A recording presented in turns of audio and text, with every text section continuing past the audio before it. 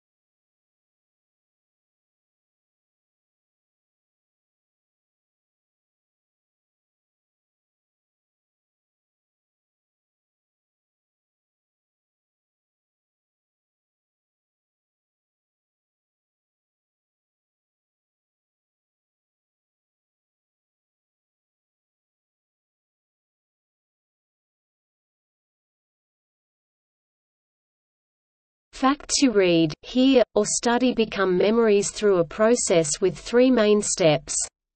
First comes acquisition, the moment you encounter a new piece of information. Each sensory experience activates a unique set of brain areas. In order to become lasting memories, these sensory experiences have to be consolidated by the hippocampus, influenced by the amygdala, which emphasizes experiences associated with strong emotions. The hippocampus then encodes memories, probably by strengthening synaptic connections stimulated during the original sensory experience. Once memory has been encoded, it can be remembered or retrieved later. Memories are stored all over the brain, and it's likely the prefrontal cortex that signals for their retrieval. So how does stress affect each of these stages? In the first two stages, moderate stress can actually help experiences enter your memory. Your brain responds to stressful stimuli by releasing hormones known as corticosteroids, which activate a process of threat detection and threat response in the amygdala. The amygdala prompts your hippocampus to consolidate the stress-inducing experience into a memory. Meanwhile, the flood of corticosteroids from stress stimulates your hippocampus, also prompting memory consolidation. But even though some stress can be helpful, extreme and chronic stress can have the opposite effect.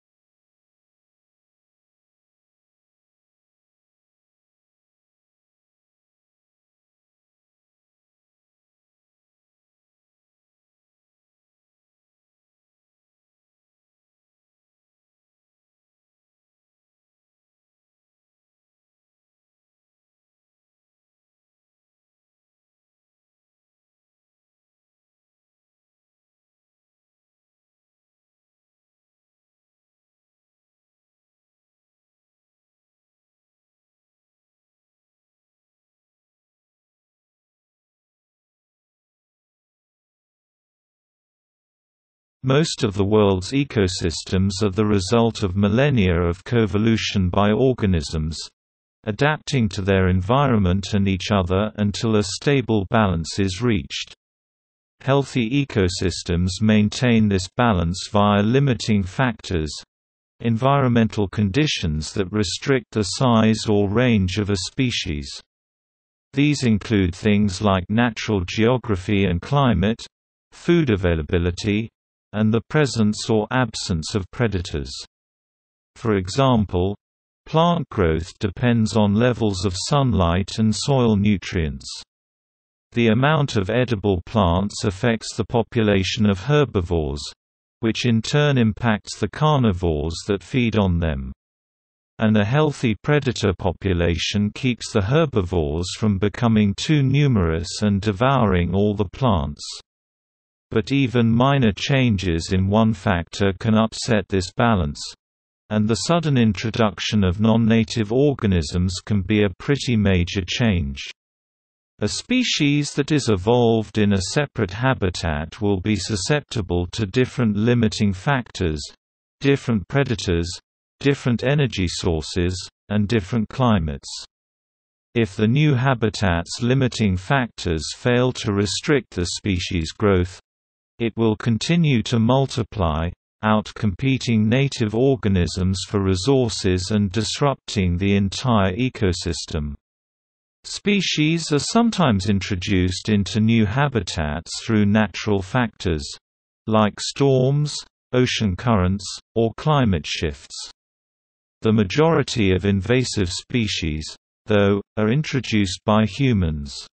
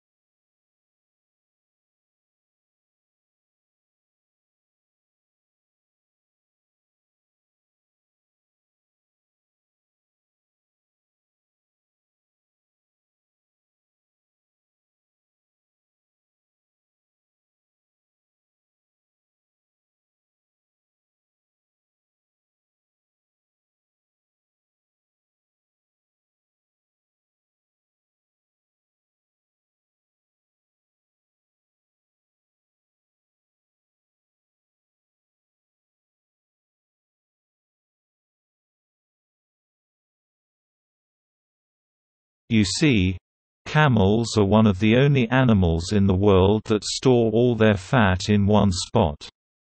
And that's useful for keeping cool in a hot climate because heat can escape faster from the rest of their body, which helps them maintain a lower body temperature. Compare that to other mammals, like humans, who store fat all over, making it a lot harder to stay cool. Today, camels still use the fat in their humps as a food reserve, but they're not the only ones. In extreme circumstances, the Turkana tribe in Kenya, for example, will eat camel fat to survive. They suffer a lot from periods of extreme drought, and I have seen these people. They've been very, very short on food, and this is difficult to believe, but it's true. Slit open the top of a camel's hump, take out the fat for their own consumption, and then put the top of the hump back on again. But don't worry, the camel makes a full recovery and instances are rare. But this practice has started to generate some buzz around camel fat as a new superfood. Turns out, camel fat is loaded with fatty acids, vitamins, and minerals.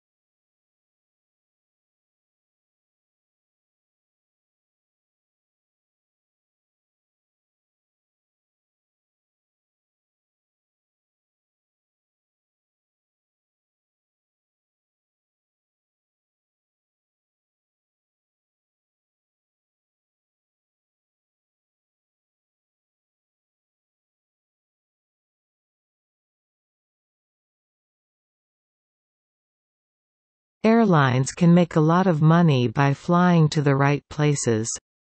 British Airways, for example, long ago cemented themselves as the leader on the London Heathrow to New York JKF route, and flying between these two airports now earns them over $1 billion per year.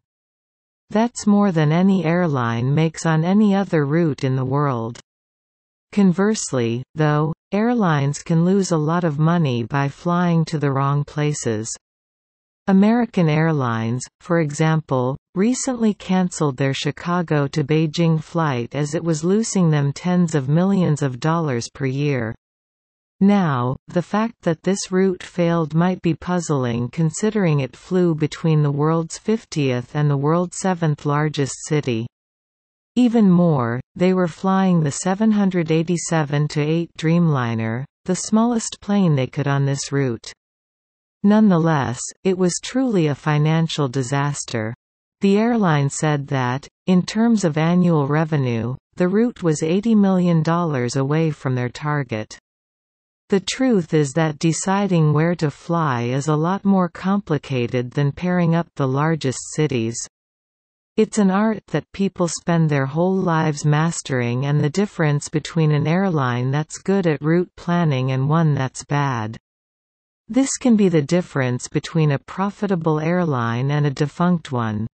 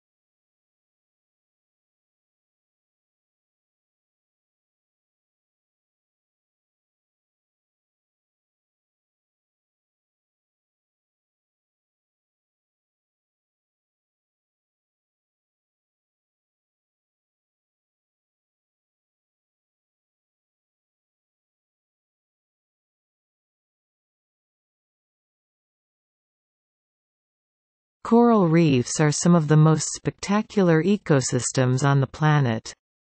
They're also some of the most vulnerable.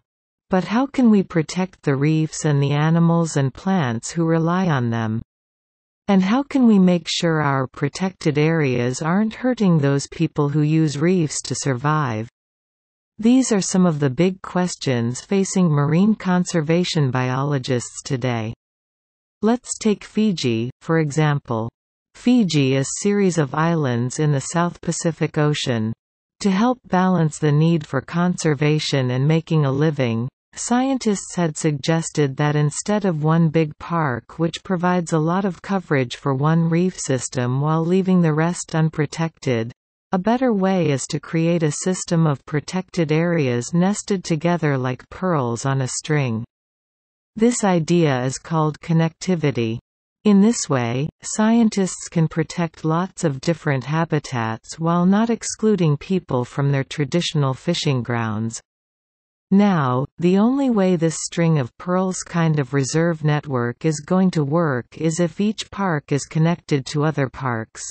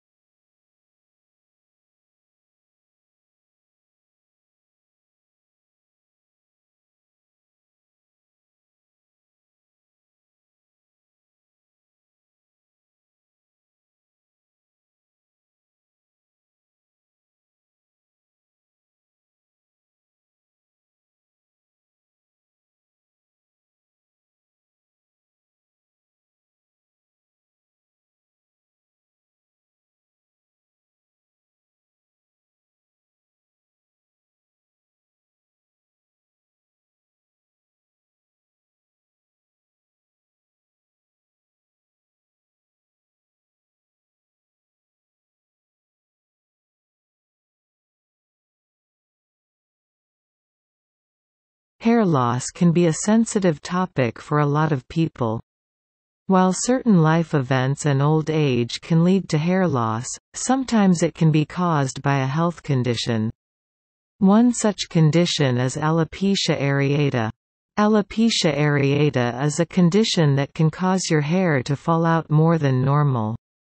The average person can pretty easily lose up to around 100 pieces of hair a day from their scalp, with most of that growing back. Alopecia areata is when that hair loss gets more significant and you have trouble getting that hair to grow back. The amount of hair that falls out varies from person to person, but it can be anything from small, rather unnoticeable patches, to greater amounts of hair loss as the patches increase in size and connect with each other.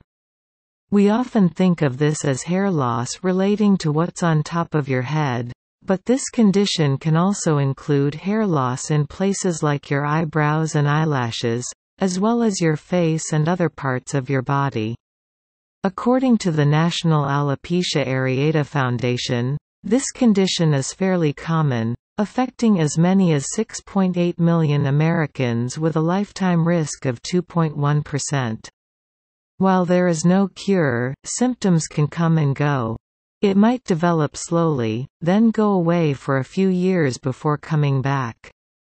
Alopecia areata can lead to alopecia totalis, where you lose all of the hair on your scalp, or alopecia universalis, where you have total hair loss. Generally, when and if your hair ever does grow back, it might fall out again later on. It often first shows up with children, but can begin in any age group.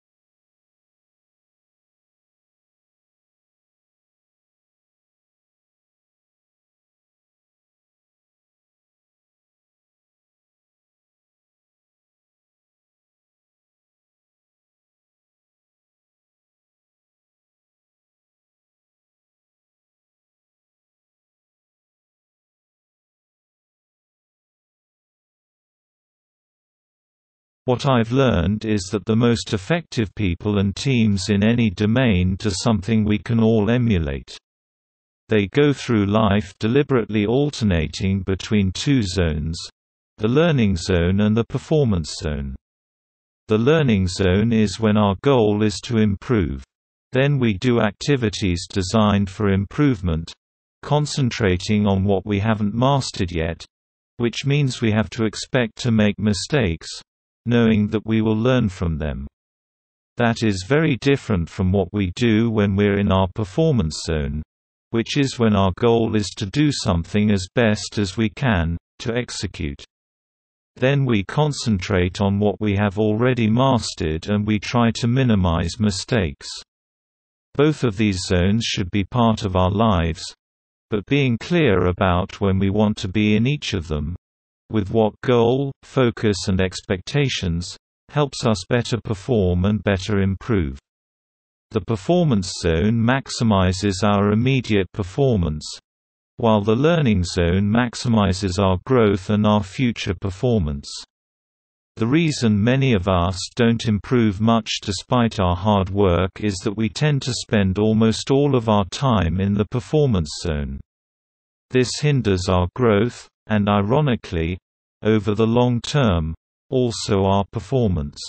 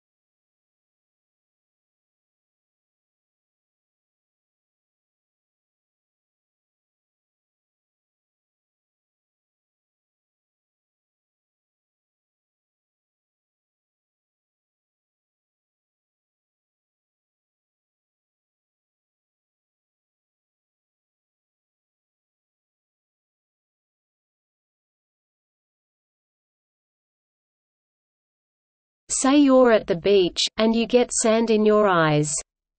How do you know the sand is there?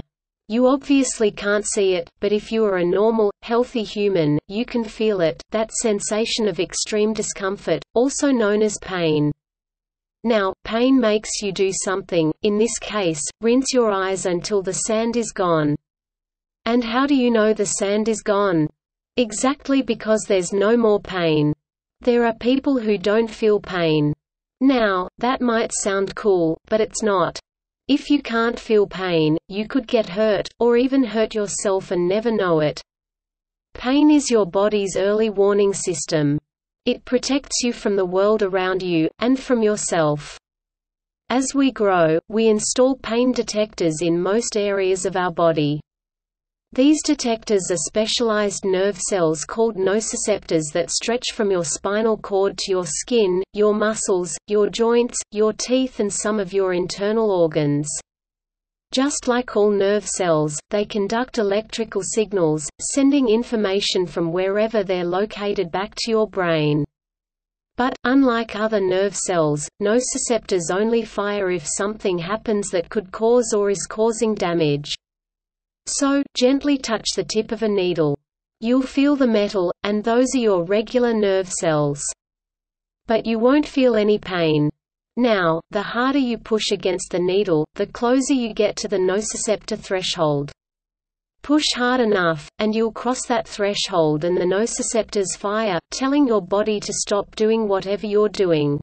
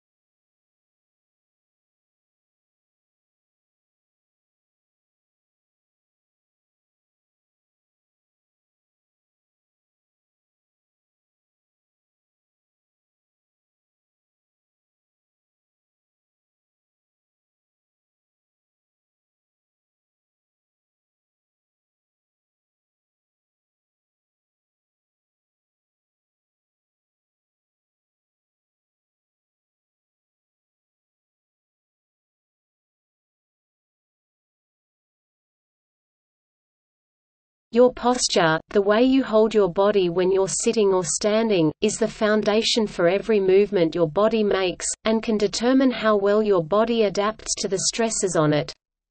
These stresses can be things like carrying weight, or sitting in an awkward position. And the big one we all experience all day every day, gravity. If your posture isn't optimal, your muscles have to work harder to keep you upright and balanced. Some muscles will become tight and inflexible. Others will be inhibited. Over time, these dysfunctional adaptations impair your body's ability to deal with the forces on it. Poor posture inflicts extra wear and tear on your joints and ligaments, increases the likelihood of accidents, and makes some organs, like your lungs, less efficient. Researchers have linked poor posture to scoliosis, tension headaches, and back pain, though it isn't the exclusive cause of any of them. Posture can even influence your emotional state and your sensitivity to pain. So there are a lot of reasons to aim for good posture.